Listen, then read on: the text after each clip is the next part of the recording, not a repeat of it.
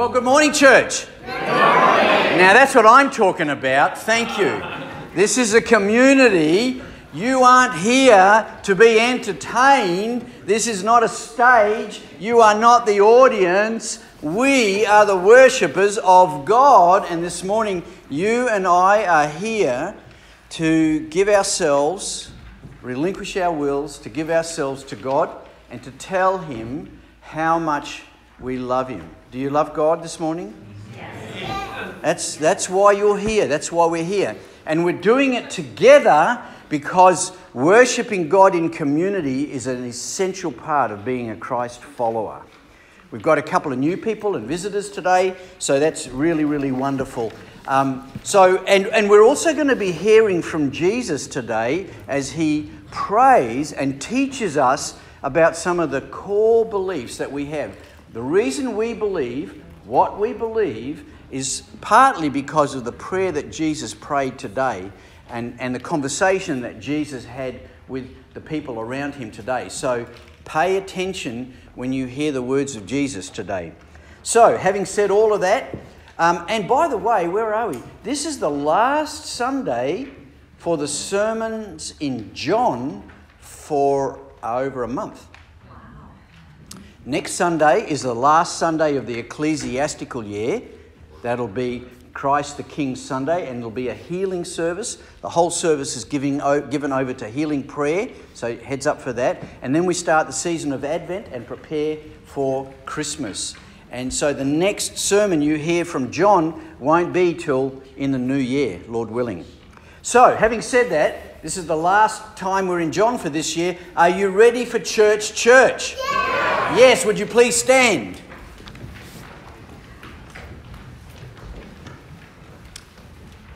I was thinking about this week, this greeting that we say. When I say to you the grace and the love and the fellowship, these aren't just phrases that we use. These are words that God uses to describe our relationship with each other. These are very precious phrases, words. So I say to you, the grace of our Lord Jesus Christ and the love of God and the fellowship of the Holy Spirit be with you all. And also with you. Now, for some reason, I edited out the call to worship today, which is Psalm chapter 6 and verse 4. But John's going to read it for us anyway. Let's listen to the call to worship. Turn, Lord, and deliver me. Save me because of your unfailing love. So just think about this. Turn, Lord. Can I get your attention, please? Please save me. Now look, we don't need a martyr. We don't need a guru. We don't need a prophet. We don't need a good guy. You and I need a saviour. The world needs a saviour, not an alternative. A saviour. Please, God, would you save me? And why would He save you and me? Because of His unfailing love. Your friends may not love you unconditionally. Your family probably doesn't love you unconditionally. But God loves you no matter what you do. And He's the only one who can save us. So when you ask God to turn and save me, that's because you need a saviour. Amen? Oh boy, I need a saviour. And He's the only one who can do it. So you're going to hear that theme all the way through the service today. So let's remain standing and we'll sing.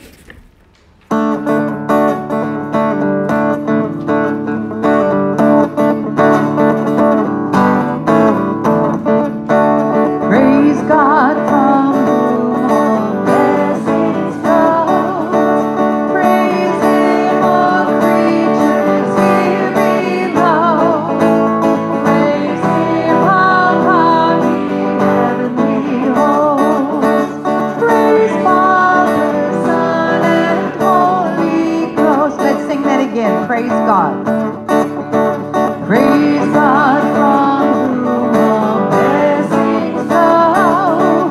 Praise Him, all creatures here below. Praise Him, all mighty heavenly hosts.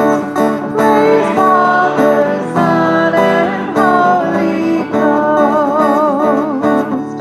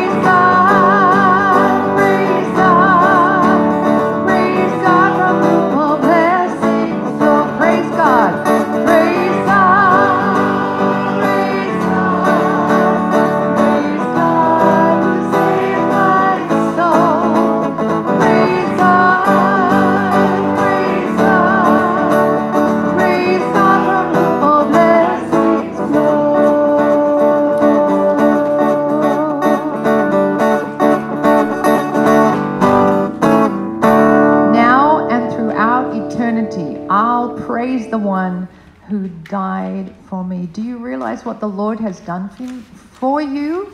Even if you've lived, you were raised in a good family, you've tried to live a good life, that is why the Savior came. That we cannot be good enough to enter the glory and the presence of a holy God. The Lord has sent us our Savior. The Lord has sent us a Savior. This week, I asked the Lord for a specific word. I had done that like the night before I got this. And I sat down in the morning in a beautiful sunny room and opened my Bible. And it fell to 2 Chronicles chapter 20. And I was reading about how these people were coming against Judah and King Jehoshaphat. And he was like, Lord, help, Lord, help. And then the Spirit of the Lord came on one of the ones which is a descendant of, a descendant of a Levite. And then this whole message came. But the part that really struck me was, it says, the battle is not yours, it's God's. And I was like, oh, okay. There's a lot of encouragement, but a little bit of a, hey, you need to humble yourself. It's his battle. And I was thinking of Oikos as well. 20 minutes after I got that scripture, I opened my emails and there was a letter from Vicky, an email, and she was just sharing something that had encouraged her from 2 Chronicles chapter 20, the exact same verse 15. The battle is not yours, it's God's. So I was very encouraged. It was sent to her, and that was the day before I got it from the Lord. So it's like the Lord saying, yes, this is my word to you. So I want you to receive that for where you are. This is the word for you. The battle is not yours. So don't take on God's position. The battle is not yours. It's God's. And he is our best advocate. The Lord Jesus is our intercessor. He's interceding. He's praying with great passion before the throne of grace and for us. So let's sing, before the throne of God, I have a strong, a perfect plea, a great high priest, that's Jesus, whose name is love, who ever lives and pleads for me.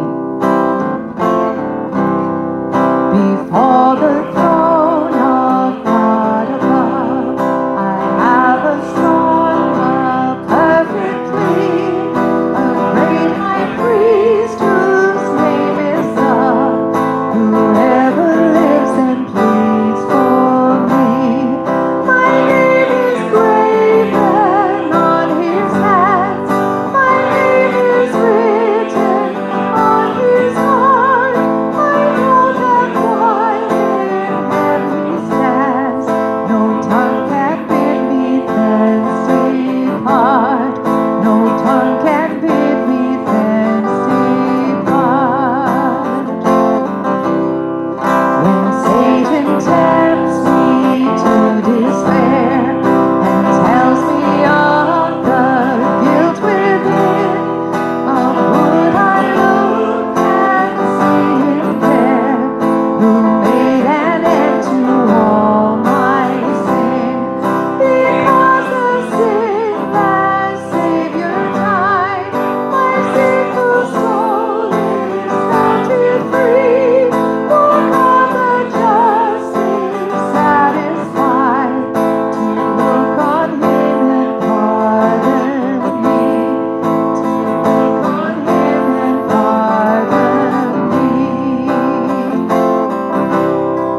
Behold him there, the risen Lamb, my perfect, faultless righteousness, the great unchangeable I am, the King of glory and of grace.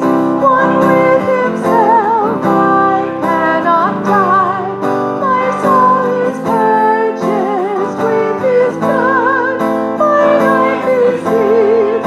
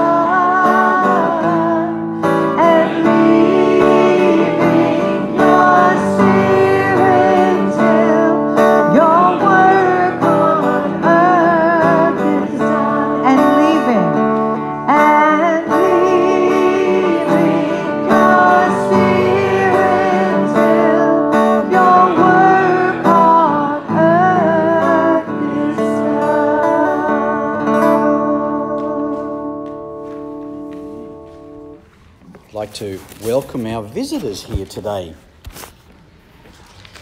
So let's go down and see. Well, he's not even an out-of-town cousin. He's like a brother who just doesn't get here every Sunday anymore. But it's Carolyn's son Bill, or Bill's mother Carolyn. They're both here. So let's welcome Bill Halliday back to us again.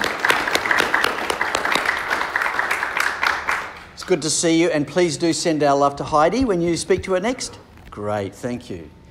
Now, in this next row up here, we've got a lot of news to tell you about. Let me start on this side here. I've been given notification that Joy Lynn, that's you, Joy Lynn, she has sold all her chocolates. And they've sold out of chocolates. And now there's no more to be sold. There's no more to be sold. And next week we'll tell you about the concert that Joy Lynn's been raising money for in her choir, and you'll hear about that. So that's really good news. All the money's been raised and the chocolates have been sold out. That's probably good for some of us who are eating way too much chocolate. And the other good news in that pew is that John and Marilee are back here with us. So all doing well and healthy. So praise the Lord. Welcome back. It's great. Now, let's go down. Okay, so here's a miracle. Sitting in the back pew, last week I introduced you to KR. And I'm not going to tell you what his letters stand for, because I can't remember now. But KR, that's how he goes. It's a miracle when someone comes to church to visit. It's a greater miracle if they come back a second time after listening to me preach. And it's a huger miracle if they bring somebody along. And so, KR, seeing this is your second time, would you introduce the person you've brought with you today? I'm happy to introduce my wife, Darlene. Let's welcome Darlene, everybody. Great to have you, Darlene. Now we have two Darlenes, so we've already decided we're going to have first and second Darlene. So that's really great. Welcome to you. It's good to have you. And lots of people travelling at the moment. Some people not doing well either. So we continue to pray for all of those who are not available or able to get to church. But we thank God that you're here today. So what a wonderful blessing. Joy time. Are we going to know joy time sitting in the service today? Great. You learned some good doctrine today, Joy Lynn. So when you become our youth pastor and then senior pastor and then bishop, who knows where this is all going to go, but we're walking with you, Joy Lynn. Okay, we're at John chapter 12. And last reading for John for this year. You know the tradition. When we read from the biography of Jesus, from the Gospels, we always stand out of a sign of respect. So I'm going to ask you to please stand as John reads to us. The Gospel of John, chapter 12, verses 27 to 36. Now my soul is troubled, and what shall I say? Father, save me from this hour. No, it was for this very reason I came to this hour. Father, glorify your name. Then a voice came from heaven. I have glorified it and will glorify it again. The crowd that was there heard it and said it had thundered. Others said an angel had spoken to him. Jesus said, "This voice was for your benefit, not mine. Now is the time for judgment on this world. Now the prince of this world will be driven out. And I, when I am lifted up from the earth, will draw all people to myself. He said this to show the kind of death he was going to die. The crowd spoke up. We have heard from the law that the Messiah will remain forever. So how can you say, the Son of Man must be lifted up? Who is this Son of Man? Then Jesus told them, you are going to have the light just a little while longer. Walk while you have the light, before darkness overtakes you. Whoever walks in the dark does not know where they are going. Believe in the light while you have the light, so that you may become children of light. When he had finished speaking, Jesus left and hid himself from them. The Gospel of Christ. Praise to you, Lord Jesus Christ. Thank you. Please be seated. Okay, before I preach, I'm going to ask one of you to lead us in a prayer as we study the text together. Would one of you please pray for us?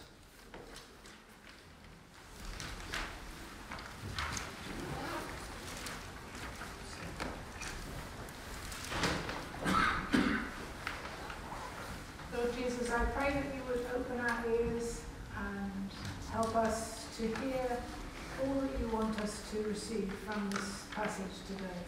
We pray for Peter, would you anoint him with your Spirit, Lord, that he would bring this passage to us in ways that we have not experienced yet.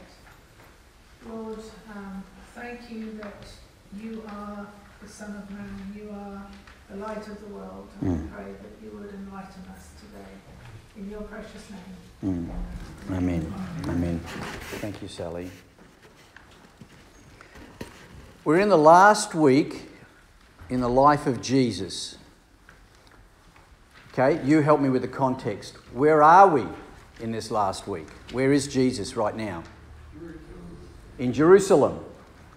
And who is he talking to? He's talking to the crowd, he's talking to the followers, but more specifically, he's talking to the Greeks. What are Greeks doing at the Jewish festival of Passover? They're God-fearers. They're God-fearers. They are Greeks who have understood the Jewish message and are following the Jewish teachings and traditions. And they're at the temple. And how is it that Jesus is speaking to the Greeks? How did that come about? Because they came and they wanted to meet him. They wanted to meet him. You can see the triumphal entry, Jesus entering from Bethany with millions of people, and he's on a little colt and of a donkey, and the Greeks wanted to meet him. How did the Greeks get to Jesus? Through Philip. Why did they ask Philip? Because he's got a Greek name. So you obviously go to someone who's Greek. Philip, what did Philip do? He went to Andrew. And Philip and Andrew went to Jesus and said, Jesus, there's some Greeks here. And so the conversation with the Greeks began. Last week we read that Jesus was talking to the Greeks, and we read that, if you love your life and you want to follow him, you've got to lose it. He made it really, really clear. So now Jesus continues in this conversation, this discussion with the crowd who've joined him, the Greeks, the disciples, and Jesus tells us 5 amazing truths today that are some of the basic doctrines of the church. So from what Jesus teaches us, we learn some of the truths that the church has taught for years.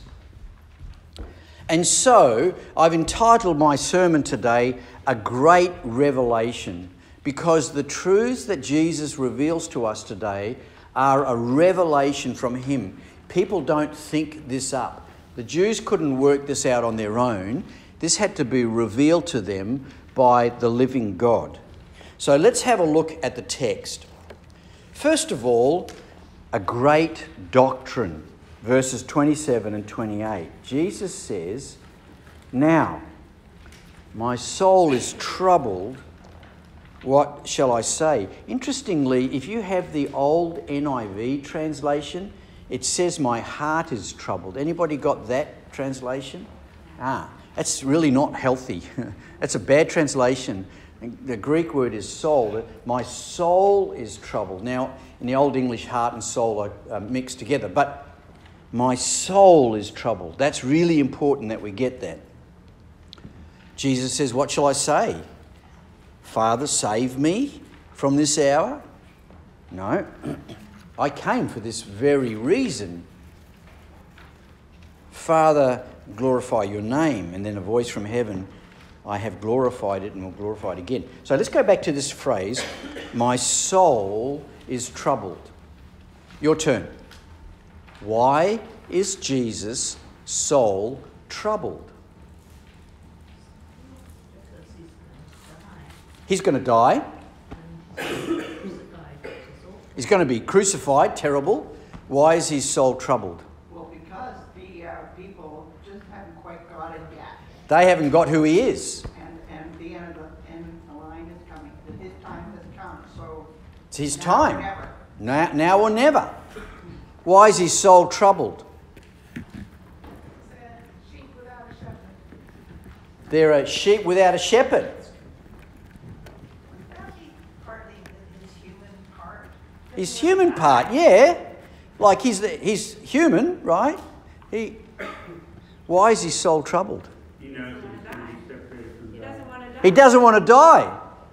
Arnie, what did you say? He knows that he's going to be separated from God. He's going to be separated from God. We often hear this verse quoted, "My soul is troubled," but I want to help you understand what this actually truly means today. Is Jesus upset because of his imminent painful death? Is he in anguish because he's going to be crucified? Is he disturbed because he's leaving his family and his disciples? Possibly these are the words of a martyr who's going to be led to the slaughter. Maybe these are the words of a man who's giving his life for his friends, a self-sacrifice. Maybe he's like one of the Indian gurus who's giving his life up for the cause. This is a very difficult phrase to explain. My soul is troubled. It's a very difficult phrase to explain unless you understand an ancient doctrine of the church. It's the doctrine which I've taught you on many occasions of substitutionary atonement. It's none of the above. He's a martyr, he's a self-sacrifice, he's dying for the cause. No, it's much more than that. And our good friend Bishop Ryle, who helped me a lot this week, because I was way over my depth this week, and thanks to the 20th century Bishop of Liverpool, who wrote a commentary, who helped me in this. Bishop Ryle says, "It was the weight of the world's imputed sin laid upon our Lord's head which pressed him downward and made him cry, 'Now my soul is troubled.'" Jesus was beginning to feel the weight of all the sin of the world on his shoulders. There are lots of martyrs who have died and never said anything in their death. But Jesus was in the process now of carrying all the sin of the world on his shoulders. Your sin and my sin, and everybody who's ever lived and everybody who will ever live. The sin of the world. That's why Paul wrote in Galatians 3, verse 13, if you're taking notes, Christ redeemed us from the curse of the law by becoming a curse for us. For it is written, "Cursed is everyone who is hung on a pole." That's a quote from Deuteronomy, the law of Deuteronomy. Paul writes again in 2 Corinthians 5:21, "God made him," that is Jesus, "who had no sin, to be sin for us, so that in him we might become the righteousness of God." It's a substitution. Our sin was put onto him. We had all the sin, he had no sin. It's a substitution. And Jesus was beginning to see and feel the weight of all the sin of the whole world on him. No human being can imagine what that's like. Now we know at some point that substitution was completed. Does anybody know when that was? When was the substitutionary atonement completed? When the curtains torn asunder. Yes, and what else happened just before that? He died and he said, "It's finished." What do you think he was referring to when he said it is finished? The substitutionary atonement has finished. From now till the time he cries out, "It is finished," Jesus was carrying all the sin of the whole world on his shoulders. That's the best way to explain my soul is troubled. And it's sort of like, I was listening to somebody who said that "it is finished" is actually in Psalm 22, which is a prophetic psalm. It talks about all the things that he went through. His hands being pierced and his feet. I can count my bones. They look at me and stare. They divide my garments among them. And for my clothing they cast lots. The very last line of Psalm 22 is they will come and will declare his righteousness to a people who will be born, that he has performed it. It is finished. Yeah, it's finished. So in this troubled soul of Jesus, we're learning these great doctrines of the church. The doctrine of substitution. That's what the church has taught for 2,000 years. He took our place on judgment. He was absolutely sinless and we were absolutely sinful. For us to be forgiven, he had to take our sins, put him on himself. He paid the penalty for sinfulness, so that we wouldn't have to pay the penalty. It was a substitution. We also learned the doctrine of imputation. The doctrine of imputation. God took all the sins of us and imputed them onto Jesus. Jesus wore all our sins. They were imputed onto him. So that he is seen, in a spiritual theological world, he is seen as completely sinful and we are seen as righteous. How can you and I be righteous? Now, I know you're probably good living people, but I struggle with sin every day. Wasn't the righteousness imputed too? Say again? Wasn't the righteousness imputed too? What do you mean? Oh,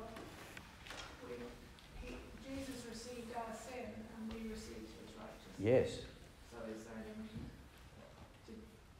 I don't know that word imputed. Yeah, imputed means that God took this and put it here. But did he also take the righteousness and put it there? Well, he didn't need to, because now that we had no sin, we're righteous. Oh, I see. Okay. You see, we were dirty, if you want to use that phrase, and he took it and took it on himself, left us clean. Yeah. Now we're righteous. Yeah. And then the third phrase you want to follow from imputed, so substitution, imputation, imputed, and the third one is the doctrine of the atonement. The atonement. The price that God required for sin was completely paid for. Everything that God required for someone to become righteous was paid for by Jesus. He atoned completely for our sins. In other words, God said that death has to be paid for sin. The wages of sin is death.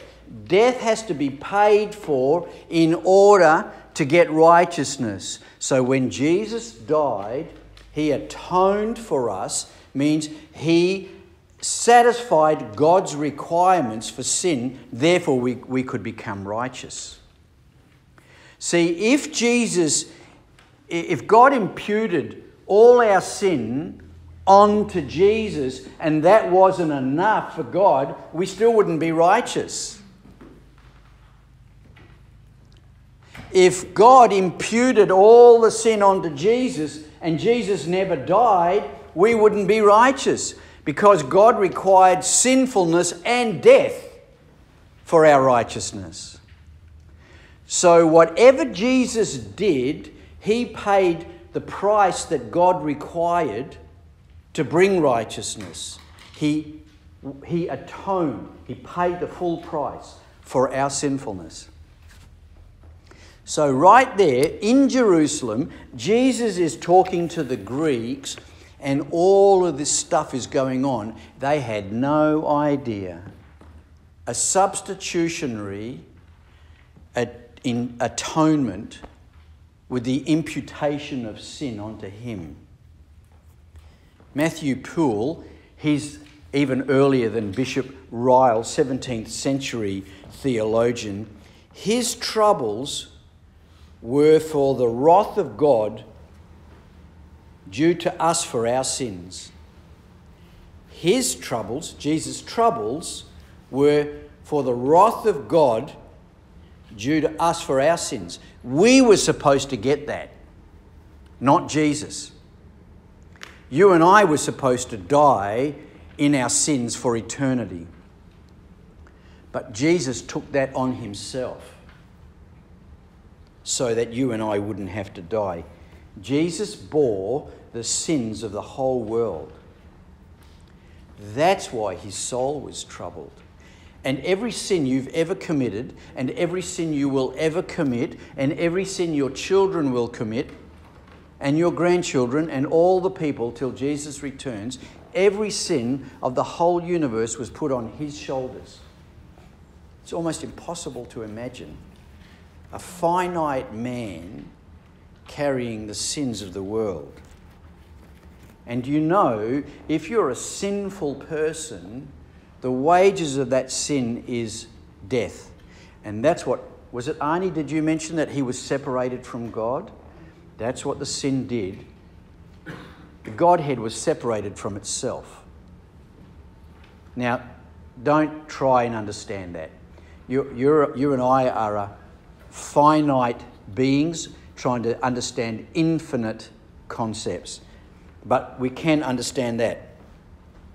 The physical suffering that Jesus was to undergo was nothing compared to the immeasurable suffering he was going to experience by the weight of sin on him. Crucifixion was nothing compared to the weight of sin of the whole world. That's why his soul was troubled. So here's my first sentence under a great doctrine. Jesus bore our sin so that we would not, you can fill this part in, Jesus bore our sin so that we would not have to die eternally. Jesus bore our sin so that we would not have to die eternally. He was able to bring us salvation because our sin was imputed onto him. Righteousness was substituted and he paid God's price. He atoned for our sins. He paid everything that God required for sinfulness. I I wrote that he wouldn't have to suffer, we would not have to suffer spiritual death though. Right, yeah. We would not have to suffer spiritual death. Now we come to the second point, a great mystery. Jesus said, verse 27 again, what should I say? Father, save me from this hour. God, do you want me to save? Should I pray, God, would you please save me from my suffering? No. There's a whole purpose he came. Now, this is not politically correct. It's not culturally correct, but is theologically correct. It was God's will for Jesus to suffer. Now, you know where I'm going to go with this, don't you? Save me. God, please save me from my suffering. Nope. I came for this reason. What I should be praying is not, please save me from my suffering. No, what I should be praying is what? What does the text tell you? Verse 28. What does the text say? What does Jesus say we should be saying? Glorify your name. In my suffering, I want you to be glorified. Not stop me from suffering, please. He was struggling with the sin that was thrust upon him. He committed no sin. All our sins were put on him, and he was suffering under the weight of sin. He was a perfect man weighed down with sin. And yet, he was holy God at the same time, in human form. This is what John says in his letter, 1 John 3:5. But you know that Jesus appeared, so that he might take away our sins. And in him is no sin, but on him is the sin of the world. Wow. Here's the mystery. God was suffering. Now, Jesus was suffering. His human side, he didn't want to suffer. Hands up those who can't wait to suffer. Nah. His spiritual side knew that he had to suffer for the sake of the whole world. In other words, catch this paradox. Holy God is suffering. That's a paradox, right? Man has a free will. God is totally sovereign. That's a paradox. Jesus is fully human and he's fully God. That's a paradox. Good theology embraces paradox. His human side didn't want to die, but he came into the world for the whole purpose to suffer. But did Jesus ask God to take away his suffering? No, he didn't. Rather, he asked that God would be glorified through his suffering. Whatever would bring glory to God the Father was exactly what Jesus wanted, no matter what the cost. Here's our good friend Bishop Ryle again, if you'll allow me.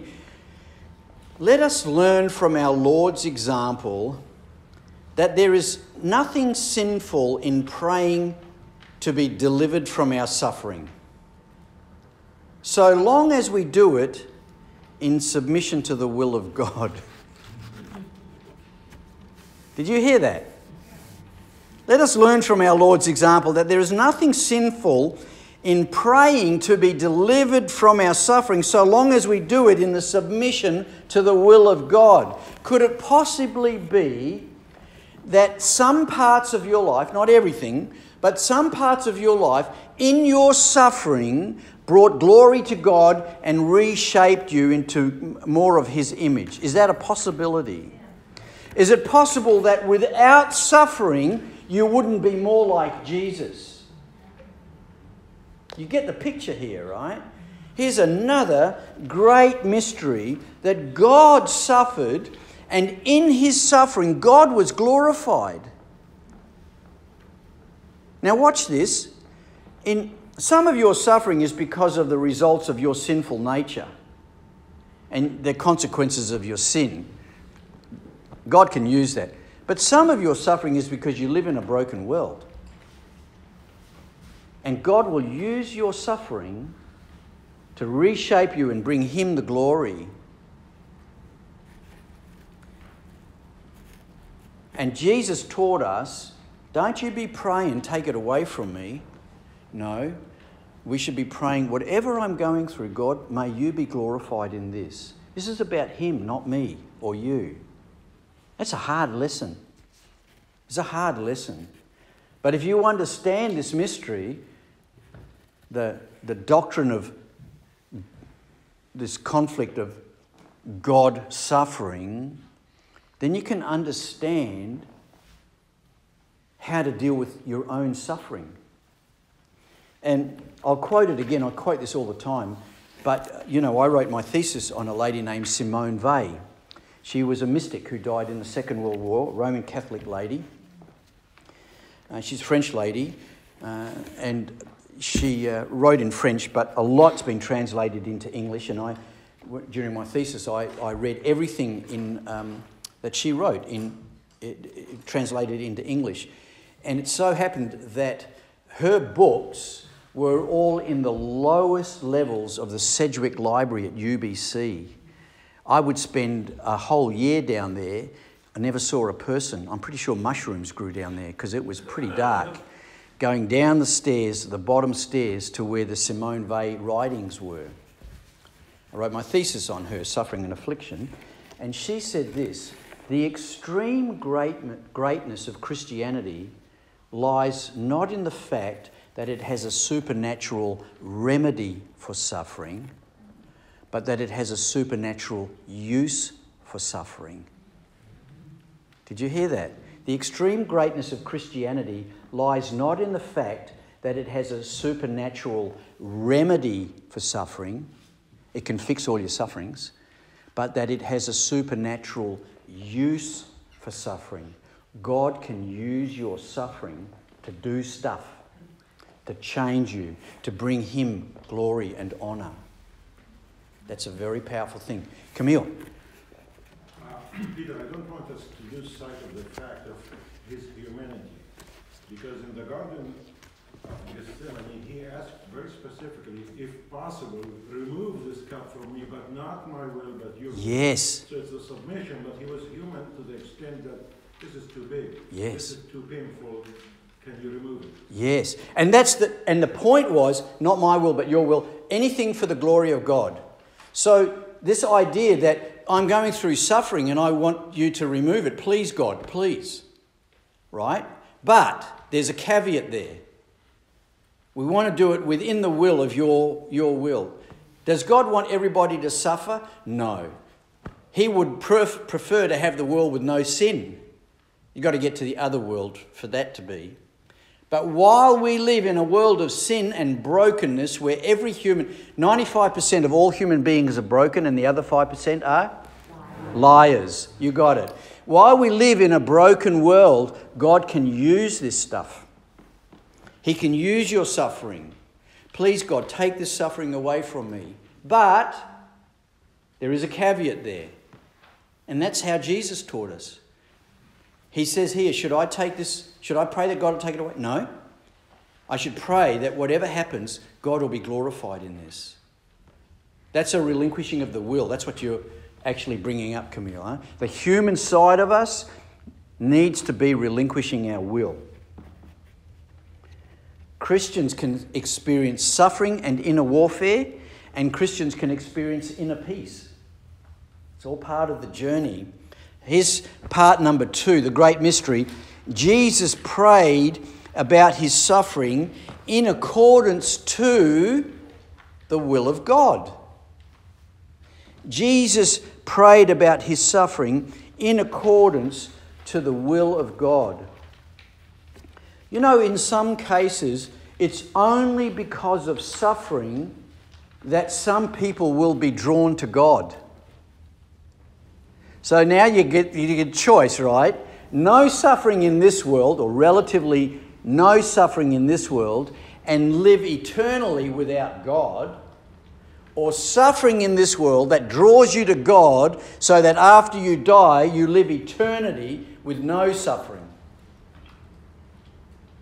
Not a bad exchange, not a bad substitution. 70, 80 plus maybe years of struggle and suffering for eternity with no suffering. Or how about 80 years of comfort and happiness and money for eternity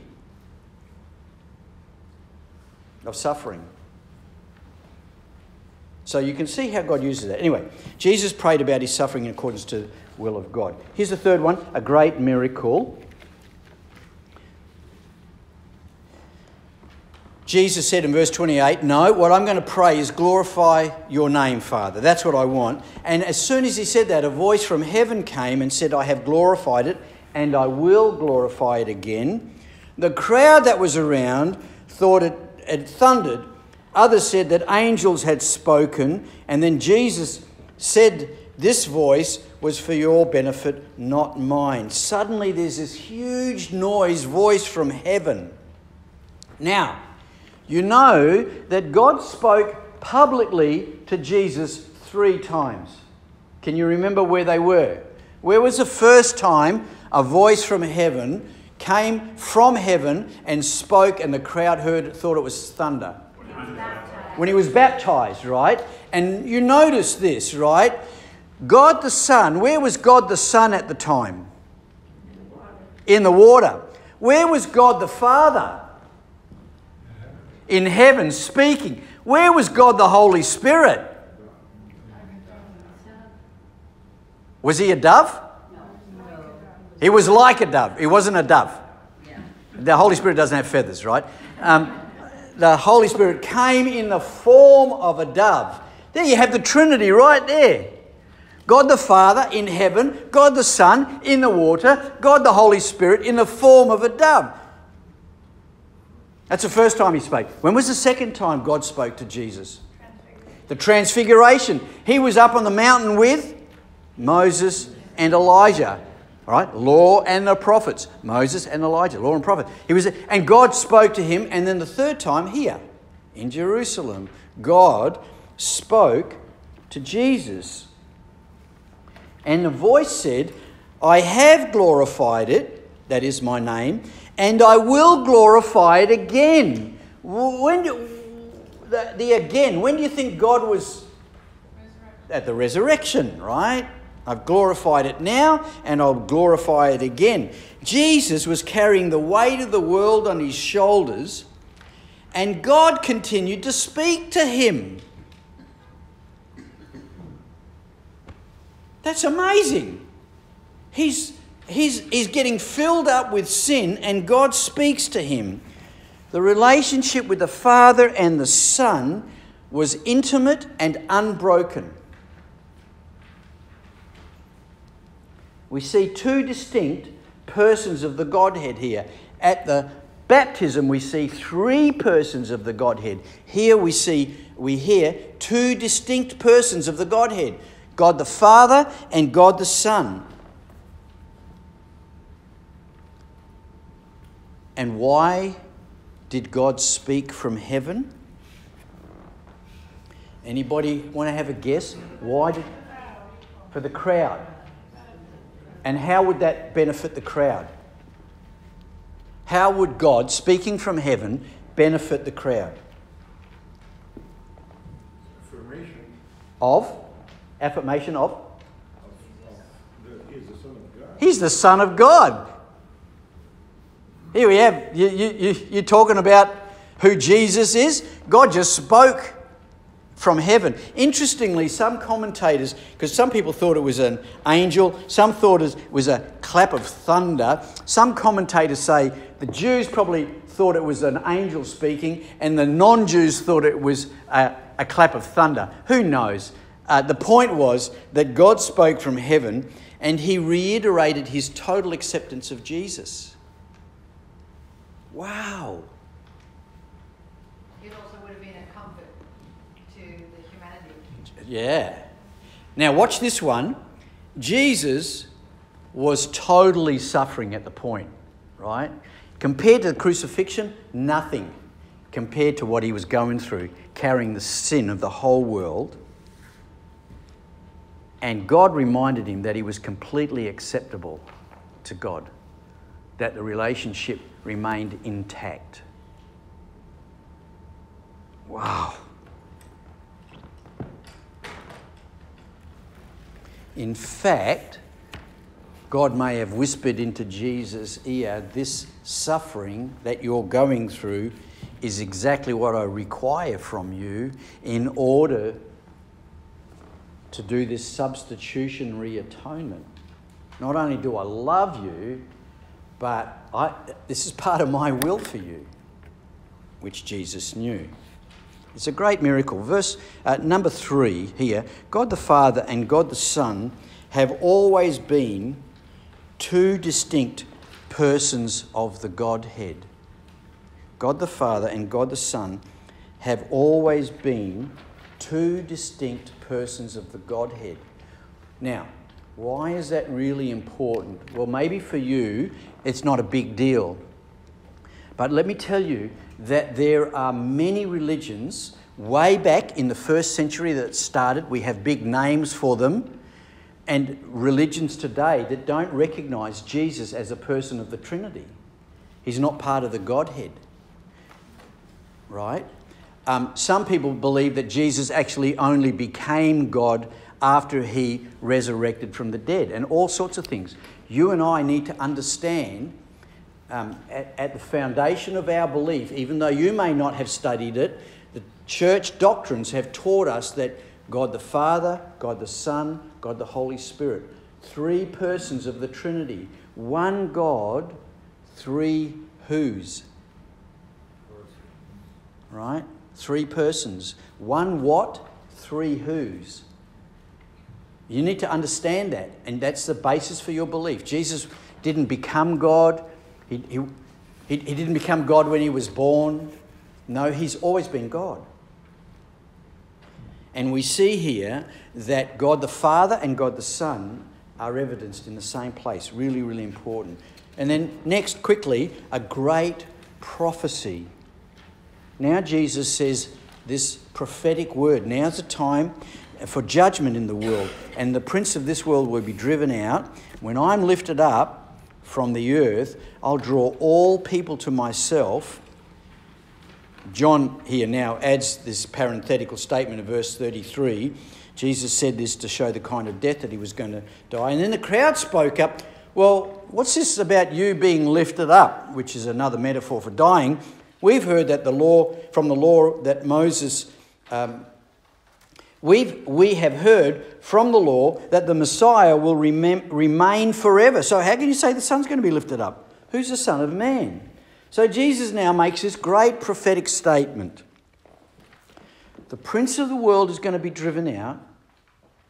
I will be lifted up, and I will draw all people to me. These three amazing statements. This hadn't happened before now. The prince of the world will be driven out. Who's the prince of the world? Satan. Up until now, Satan had control over the earth. But now that Jesus had come and substitutionary atonement will be taking place in the next couple of days, and we can be forgiven of our sins, Satan will receive a deadly blow. He hasn't been vanquished yet, but he's received a deadly blow. It's like, as we would say in Australia, he's madder than a cut snake. A cut snake is really dangerous, right? If you're going to kill a snake, make sure you kill it the first time. Because if it's deadly, which everything in Australia is, and it's cut, it's going to be really angry. And it will lash out. And that's what the devil's doing. Because it's finished. It's done. He's dying. And when will all of that come to conclusion? when Jesus returns at the second coming. So what that means is, what Jesus is saying here is that the prince of the world will be driven out. The devil has been dethroned from his supremacy over human beings. The head of the serpent will be bruised. When the first advent happened, when was that again? The first advent? When was the first advent? At his birth. That's why we celebrate Advent, right, for 4 weeks. The first advent was his birth. That bruised the serpent. The second advent, when's that? The second coming. That's when the serpent will be destroyed. Or, well, at least locked up for eternity. You referenced 1 John 3:5 about Jesus appeared to take away our sin, and in him there is no sin. And just 3 verses later it says, in 1 John 3, it says, the Son of God appeared for this purpose, that he might destroy the works of the devil. Yeah. Fantastic. So, first part of the prophecy, the prince of the world will be driven out. Second part of the prophecy, I'll be lifted up. What does that mean? The cross. He's going to be lifted up. Crucifixion. They didn't know that yet. Every time Jesus told his disciples he was going to die and rise 3 days later, they had no idea what he was talking about. He knew he was going to be crucified. Early on in his ministry, when Jesus was talking to the teachers of Israel, he said in John 3:14, just as Moses lifted up the snake in the wilderness, so the Son of Man must be lifted up, that everyone who believes may have eternal life in him. He already knew that way back then. He was going to be lifted up. This is a prophetic statement. I'm going to be crucified. Which is interesting because in the Roman government, crucifixion was for the most vilest criminals. And Jesus was crucified because he claimed to be God. Most people would be locked up in a mental asylum. Jesus got crucified along with the vilest criminals with a death that was reserved for the worst. And yet he knew that. And then finally, he says, I will draw all people to me. Okay, what does that mean? That's difficult. I will draw all people to me. Does that mean that everybody's going to get saved? What does it mean? Your turn. What does that phrase mean? I will draw all people to me. Everybody will bow. At one time, everybody's going to bow before him. But Jew and Gentile, it's not just for the Jews, it's every nation. It's for everybody. Don't use this verse for the doctrine of universalism, which is a heresy. See here, all people will be drawn to me. That means everyone's going to get saved. No, it does not mean that. And be careful of that. It means that through Jesus, everyone will be able to come to God. Well, the way is open, that there's no barrier. No barriers anymore. Anybody. Jesus will be the means by which any human being can come to God. After the crucifixion, many great numbers of people would turn from the power of Satan and follow Jesus. Many people will become Christians. But it doesn't mean everybody. This is not universalism that everyone will be saved. It means that everyone can have an opportunity to be saved. And then, as Carolyn said, once Jesus returns, everybody's going to kneel before him. Now, it doesn't mean that they are going to get saved. It just means that everybody's going to recognise that he's God. Then it'll be too late. People are going to recognize that they made a mistake. Yep. Oops, that's going to be a really bad... He becomes the gate. He becomes the gate now. Yeah, that's right. Becomes what? The gate. He becomes the gate. That's the way you get to God. Except the gate, in this case, doesn't have a handle on his side of the gate. The handle is on our side of the gate. You've got to open the gate if you want to go through it. He's not going to open it for you. He put the gate there, but you've got to grab the handle. So, in other words, salvation can only be possible through Jesus and the crucifixion. And then all people will be drawn to him. And isn't it lovely to think it's not just for English-speaking Anglicans? Because you know there are some religions where you've got to speak the language, right? In Christianity, every human being, it's totally inclusive. Every human being can come. It's totally exclusive. Only through Jesus can you come. It's lovely. Number 4. It was the crucifixion of Jesus that would become the means by which humans could know God. By which humans could know God. It was the crucifixion of Jesus that would become the means by which humans could know God. And finally, a great warning. Then Jesus said, now this is interesting, watch this. The crowd in verse 34 said, "We've heard from the law that the Messiah will remain forever. So how can you say the Son of Man must be lifted up?" Who's the Son of Man? They were asking, if you're the Messiah and you're going to be lifted up, you're going to die. But we've learned from the Old Testament that the Messiah is going to live forever. Well, how can you be the Messiah if you're going to be lifted up and die? No idea of the resurrection, of course. Now, you're up to you again, verse 35. Does Jesus answer the question of the crowd? Who's the Messiah? How can this happen? Does Jesus answer their question? No, he doesn't, right? They ask about their theology and the Messiah being lifted up and living forever and who's the Messiah.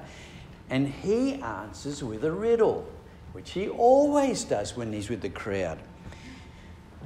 You are going to have the light for just a little while longer. Walk while you have the light before darkness overtakes you. Whoever walks in the dark does not know where they're going. Believe in the light while you have the light, so that you may become children of light. When he said this, he finished speaking and he left and hid himself from them. Just quickly, theological point here, the word hid is in the passive tense, means he didn't hide himself, he was hidden from them. They didn't search for him for a while after that. He didn't run away. He was not a good translation there. So, Jesus says, you are going to have the light just a little bit longer. Walk while you've got the light, because eventually the darkness will overtake you. What's he referring to there? You help me translate this. He's the light of the world. He's the light of the world. And so he's only going to be there a little. He's going to be there just for a little while. Anything else? So, you've got me. I'm here for a little bit. Pay attention to what you can, because once I'm gone, you're going to have to do this on your own. And for 40 days till the Holy Spirit comes, 40 days for the ascension and then 50 days for the Holy Spirit, there's a couple of months there. You're going to have to do this on your own. So make sure you pay attention. If you're walking in the dark, you don't know where you're going. There's a time of great darkness coming. And he's referring both to when he's gone, and you can also use that as an analogy for the after he returns to heaven and the world we have to live in till he comes again. That's a time of great darkness too, right? Till he returns. Jesus would be gone from the earth, and it'll be more difficult to walk in the light. So here's a lesson for us. This is an application. You walk in the light that you have. People ask me, what about those tribes in Africa that have never heard of Jesus? There's no tribes left in Africa that haven't heard of Jesus. There may be a few in South America, in the Congo, maybe. So they will be judged with the light they've been given. But for the rest of the world, and everybody in Canada who's rejected God and totally dismissed spirituality, many Christians, we walk with the light that we've been given, and you follow the light. Now watch this. Verse 36 is really important for a great warning. Verse 36, believe in the light while you have the light. Your turn. What does that mean? To believe in the light while you have the light. Are you alive? If you die, it's too late. Too late? What else does it mean to believe in the light? Well, if we're referring to Jesus as the light, then the context would suggest that it's a belief in him, because that's Right. the issue all along. Right, so believe in Jesus while you have the light. When he's revealed to you, you believe in Jesus, right? While you've got the opportunity, while it's presented to you. I am constantly amazed at how impervious Canadians are to the gospel. Could it mean the light as reflected in the Word of God, i.e. the Bible? Yes. That we have still? Yes. And the light that's reflected in the Word of God is Jesus, right? He is the Word. That's one of his names. But watch this. It's really important. Believe in the light while you have the light, so that you can become children of light. It doesn't say believe in the light and you be children of light. It says believe in the light so you can become children of light. Now it's your turn again. How do you become a children of the light? Open your heart, open your life to the Lord. Open your heart, open your life to the Lord, believing. Sally said... Tim said surrender. That's one of Tim's favourite words at the moment, surrender. You see, he makes a distinction. Believe in the light so you can become a child of the light. You believe in Jesus and then you follow him and you surrender. You give up your will, not my will, but thy will, as Camille said. Jesus praying in the garden, right? You believe in the light, then you follow him. And as you do that, then you'll become a child of the light. It's really important. It's not you believe and you become a child of the light. You believe so that you can become. There is something here that just hit me, that when he said that the light is with you for a while and the darkness will come. We live in a very dark time. Yes. And we lament how things are going bad. But the darkness will continue to increase and the light will shine. Yeah. And the more the darkness is, the more the light will be visible. Yeah. And Jesus sort of said a parable, where you have a place where there's light, you can't have darkness.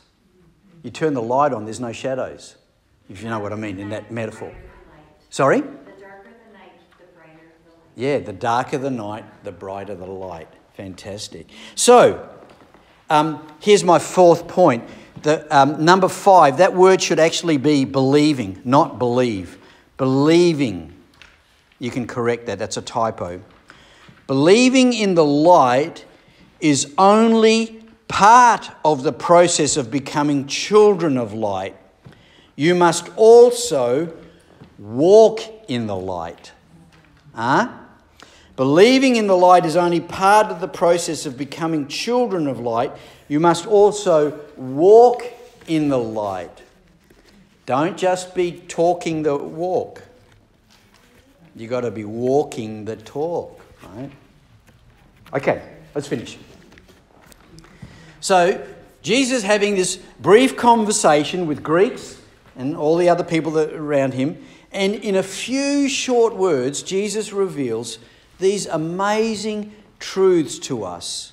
That's why this is a great revelation. In these few verses, Jesus, just a few words, he reveals to us these eternal truths that can be easily missed if you just read the text like you're reading a newspaper.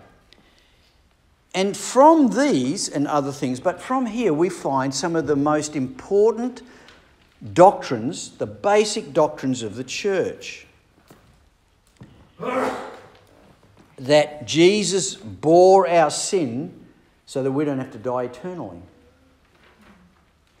That God actually suffered in human form. And that there are two distinct persons in the Godhead, three if we include the Holy Spirit, but in this case, God the Father and God the Son, and they are distinct and separate, and yet one God and three persons. And that Jesus prophesied his crucifixion, which fulfilled a whole bunch of other, he fulfilled a bunch of other prophecies.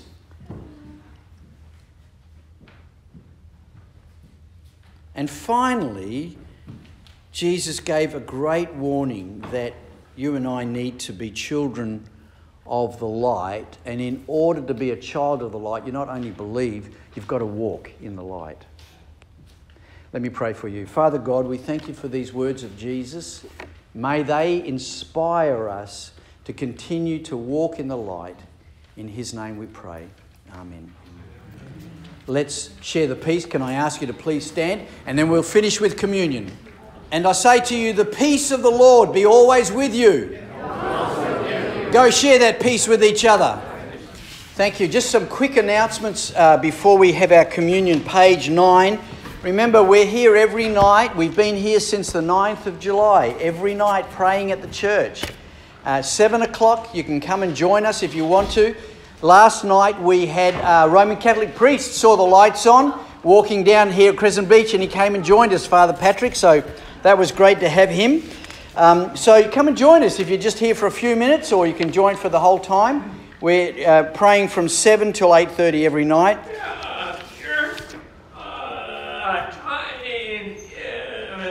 In your sermon, you don't really know the light is on here unless it's dark. Yes. And then when it's dark, this is the only light for miles, right? It's like a lighthouse. That's why we call it a lighthouse. So, ladies refresh every Tuesday, 10:30 here at the church with Jenny. Obviously no support groups while we have our prayer vigil on. Ed?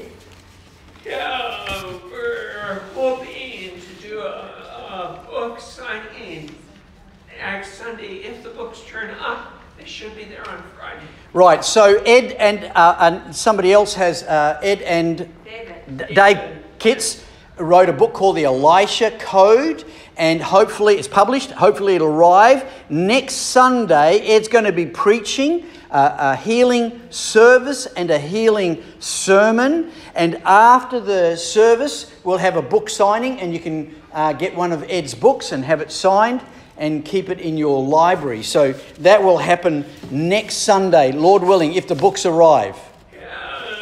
$10 for every book will go to the Oikos project. It'll be $20. Yep. So the book's $1,000, $900. Oh, sorry. $20 for the book, $10 will go to Project Oikos. Thank you, Ed.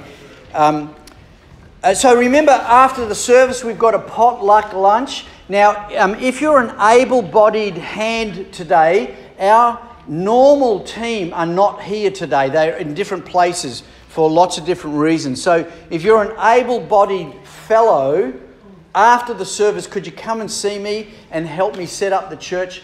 Because we need to move some pews and stuff. So if you're available and you can do a little bit of lifting and moving chairs then and setting up tables, come and see me after the service. We need about 3 or 4 pairs of hands to do that. So next Sunday, of course, and everybody's welcome to stay for lunch, even if you didn't bring anything. There's plenty of food, so come and join us for lunch. Next Sunday, Pastor Ed will be preaching. It's called the Reign of Christ Sunday. It's the last Sunday of the ecclesiastical year. And then, the following week, the first Sunday of Advent, we start the new year, the new ecclesiastical year. And in the new year, 3rd of December, I'm going to be doing 4 sermons on spiritual disciplines in helping you navigate the world in which you live.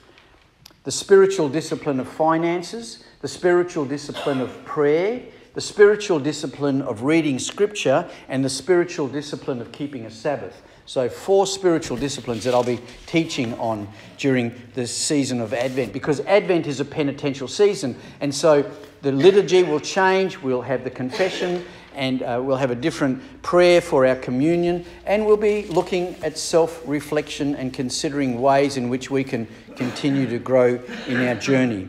If you're interested in the mission trip into Malaysia with the Anglican mission, let me know. 21st of May to the 3rd of June.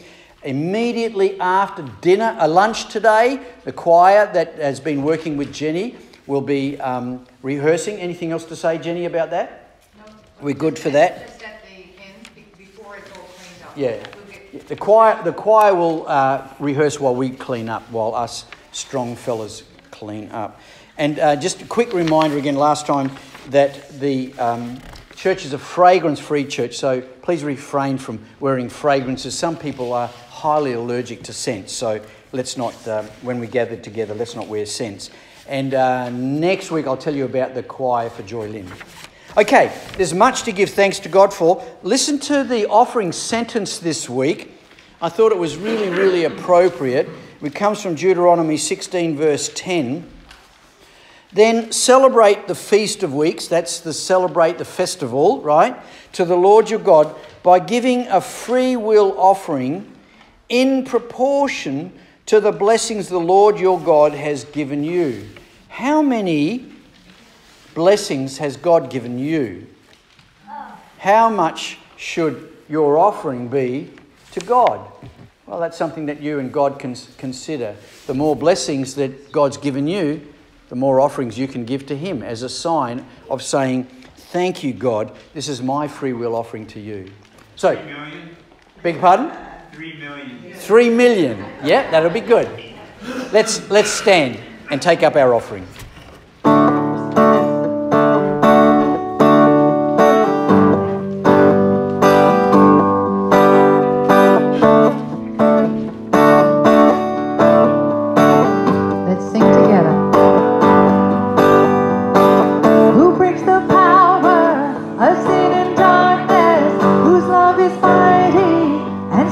Stronger, the King of glory, the King above all kings.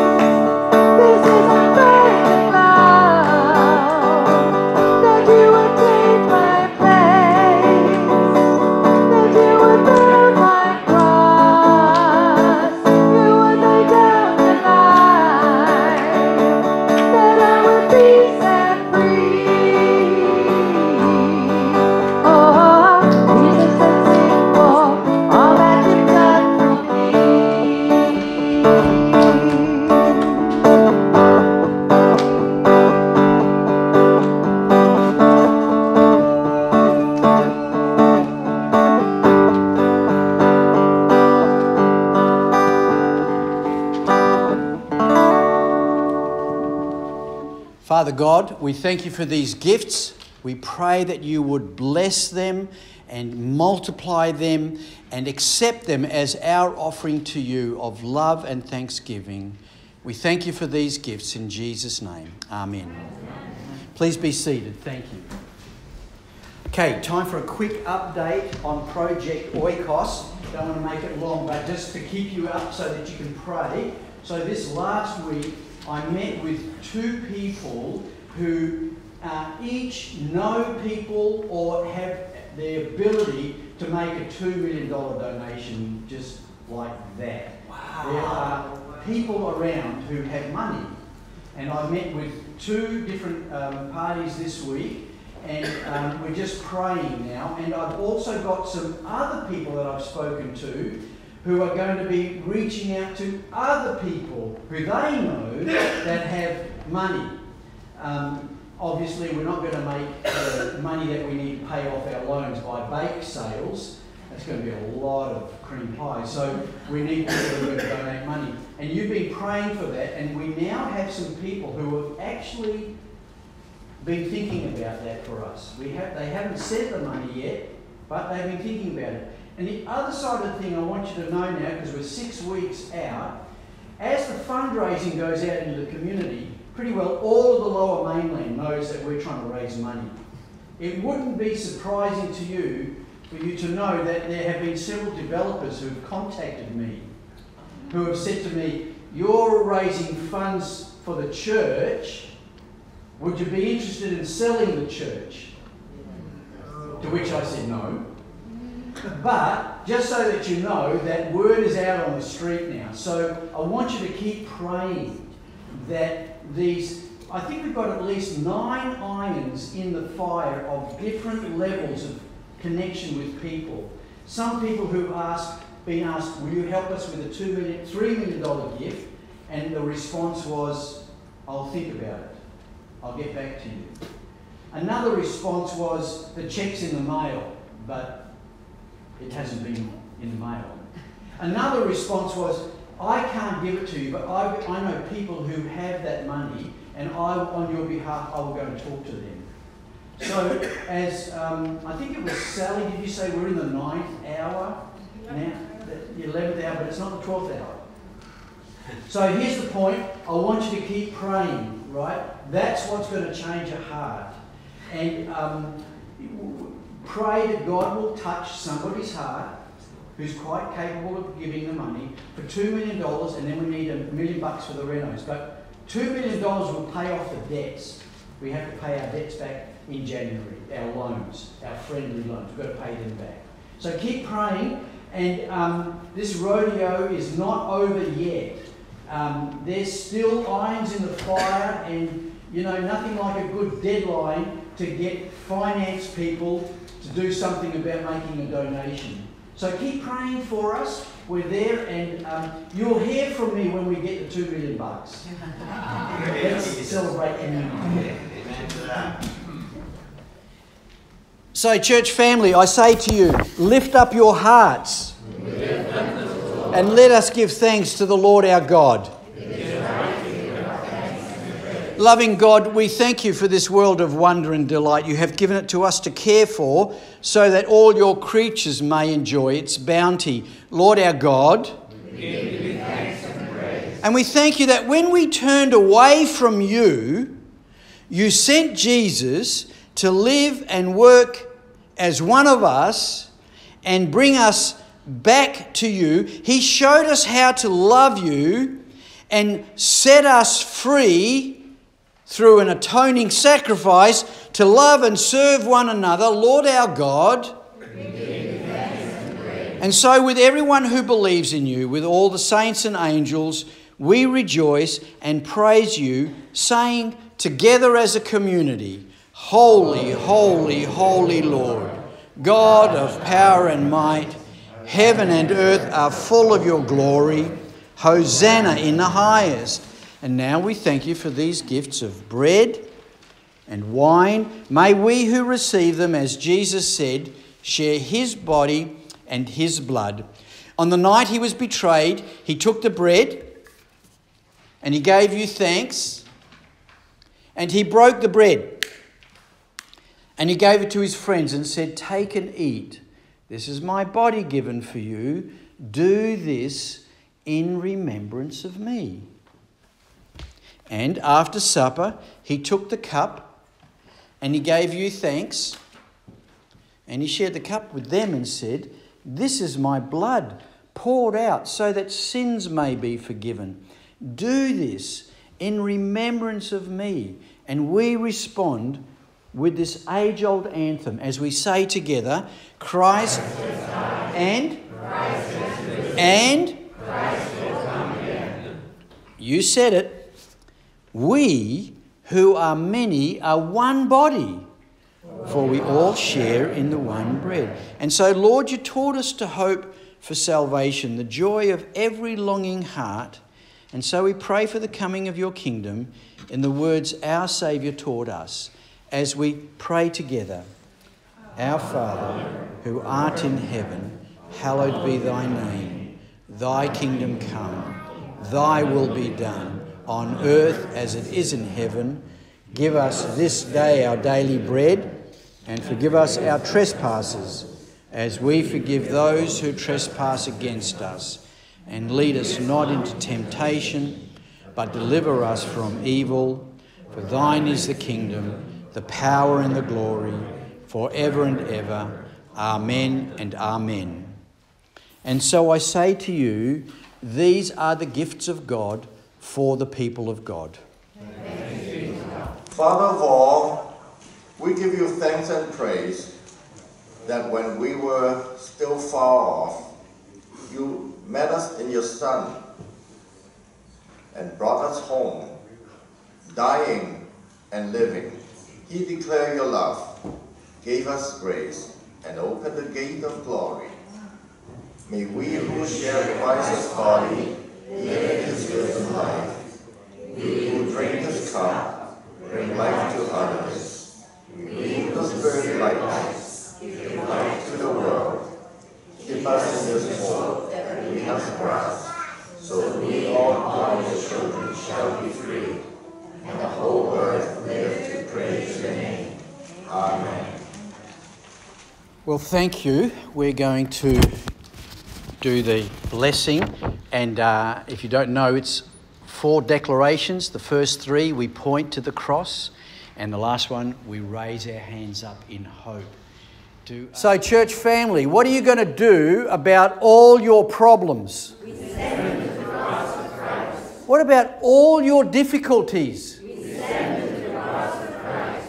And what are you going to do about the devil's works? We send them to the cross of Christ. Got that right. And what do we do with all our hopes? We set them on the risen Christ. Amen. Thank you for being here today. Remember, immediately after the service, we'll have lunch together. Please stay for lunch. Some of the guys will help. We'll move the pews and we'll set up tables and then we'll have lunch together. And just one quick note about lunch. When we have lunch, we don't eat or drink in the sanctuary. So, because we've only got one room, when we move the pews up, the sanctuary is going to be shortened for a bit. So we'll eat back there, but we don't bring food and drink into the sanctuary part where the pews are, if you don't mind. Okay, so as you go on your way this week, think of the words that Jesus said and these amazing truths and doctrines, this substitutionary atonement. He died in your place. It's important doctrine, but it affects the way you live every day. Think about the fact that he found a way for you to be in a relationship with God. So you believe in him and walk in the light. Today, I pray, this week, till we meet next week, I pray that everywhere you go, there'll be light and you'll be sharing that light with the people around you. Here's our final blessing. Go forth into the world in peace. Be of good courage and fight the good fight of faith, so that you may finish your course with joy. And the blessing of God Almighty, the Father, the Son, and the Holy Spirit rest on you and those you love, now and forever. Amen. Let's remain standing as we sing.